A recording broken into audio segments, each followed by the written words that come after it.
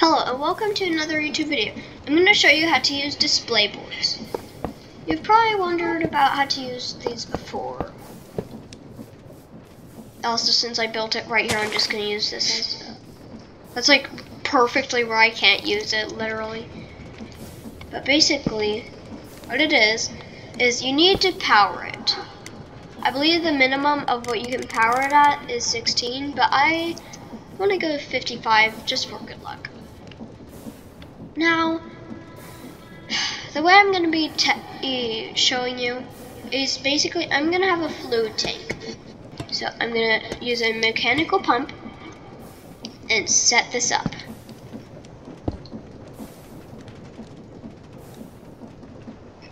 Okay, I believe that's good. Now I just get a bucket of water. Okay, so there's a lot of different buckets. A bucket of water, not empty. Okay, so just want to quickly. Okay, basically what this is you first tap the screen you want to show it on, and then you tap what you want to show from. Boiler. We don't want it.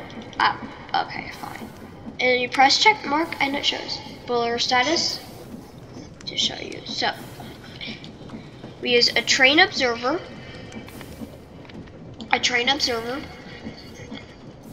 So basically, we put the train observer like right here, and then we put this here. So remember, display link, and then this thing. Oh, you're not supposed to sneak. Okay, so I want you to detect the train name and say CAS. I have no idea what that means.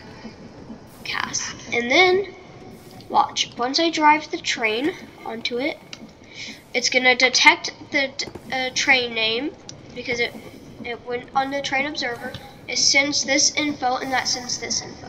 Make sure to like and subscribe, and that's how to use the Create Mod display board.